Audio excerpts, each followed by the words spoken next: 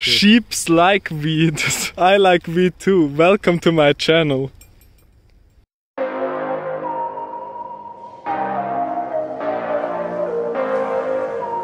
Hello guys and welcome back to another video. I'm very excited to bring you a new video today and to continue this amazing series. So let's go on.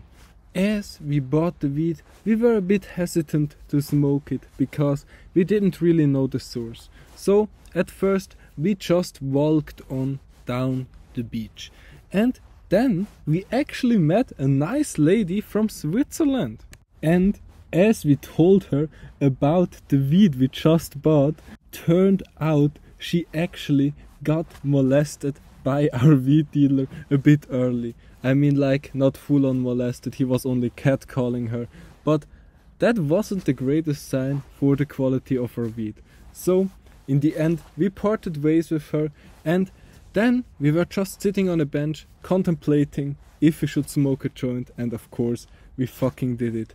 We rolled up a joint, but we only had those like small cigarette papers, so it was really tiny. And I took a few drags and the weed really wasn't too bad. So as we finished this tiny ass joint, we got the idea to go for a little swim, because it was a nice warm autumn night and just really the perfect conditions.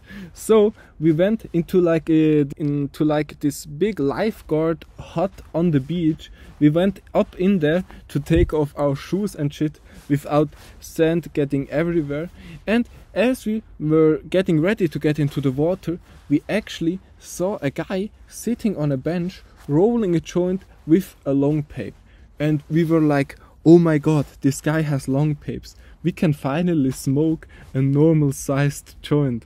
I'm so fucking excited. So we walked up to this guy and we asked him like, hey bro, do you wanna smoke a joint? We have some weed, we can put some in your joint, we can roll up together, have a nice smoke sesh. And of course he was down as fuck. And turns out it was another drunk German guy. He had a hotel just a bit down the street, and in the evening he decided to go out for a walk, met a dealer, bought some weed, just like we did.